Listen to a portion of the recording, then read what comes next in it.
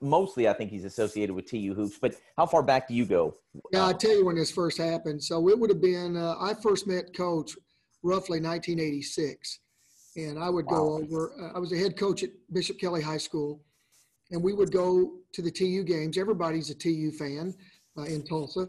Even when I was coaching at ORU, I was a TU fan. I rooted for them to win every game but one. But I'll never forget going to the first game and as a high school coach, and I saw this guy down on the baseline just coaching his tail off. And I go, who is this guy? And then, of course, everybody said, well, that's Coach. And it wasn't David. No one knew him as David. Everybody just knew him. That was Coach. And it's ironic that I got to see him coach before I entered into the realm of college coaching. And I'll never forget, there's two stories I want to share with you. But the first story is, I would see Coach in the neighborhood. Coach worked at a grocery store not far from where we lived. Okay. And so every time I'd see him, it was just, Coach, how you doing? And we would talk. And every time I would introduce him as one of the TU basketball coaches. And he would just light up like a Christmas tree. He loved that in all aspects. But it was funny because when I was coaching at Oral Roberts, I would introduce my team to Coach, okay, hoping that he may slack off a little bit of me during the game. But little did I know, when the ball would go up, he'd be on me like a covey of quail, like a bird dog on a covey of quail. He'd be all over me. He would coach. The biggest thing, he probably got most of his antics, in all honesty, from J.D. Barnett. I've heard that, yeah.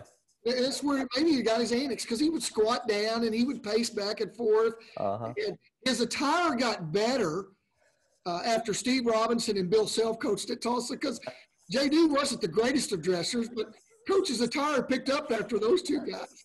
Oh, my gosh.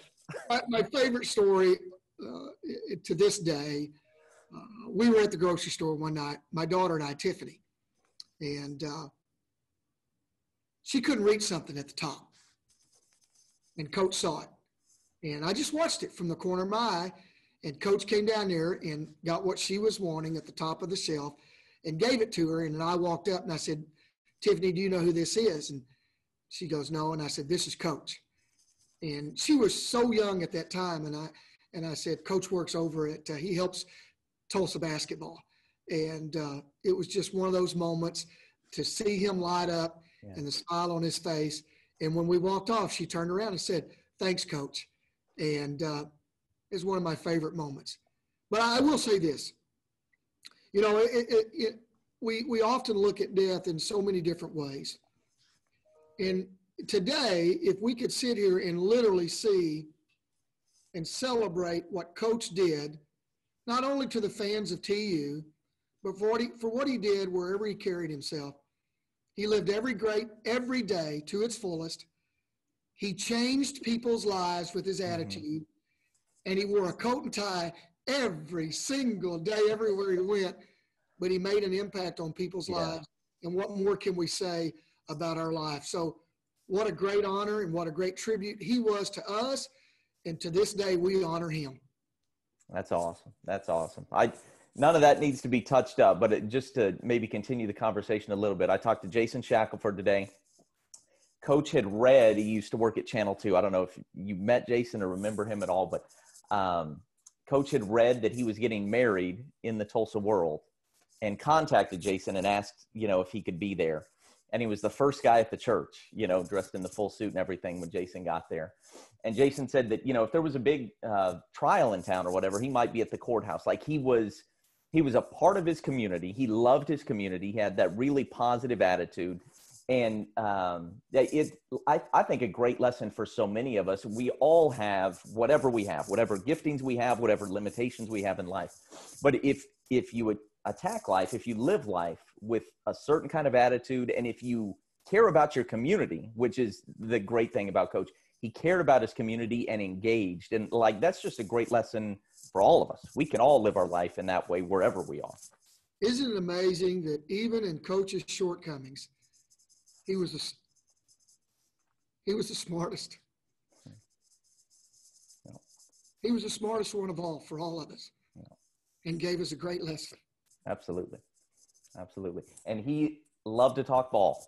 You know what I mean? Like, I mean, whatever it was, wherever I went, at a Bishop Kelly game, if I saw him, he was, you know, talking Bishop Kelly, but then also the Tulsa football game the next day. And he was also, you know, always asking you about whatever TU hoops had coming up. One last thing, and because I'm sure you witnessed this, he affected the crowd, which affects games. Like, he got crowds going and fired up. That was a real thing. I don't know if any one person in the building mattered more to, you know, getting a TU crowd whipped into a frenzy than him. And he was at his best, you know, for the biggest games. Like, he took it. No question.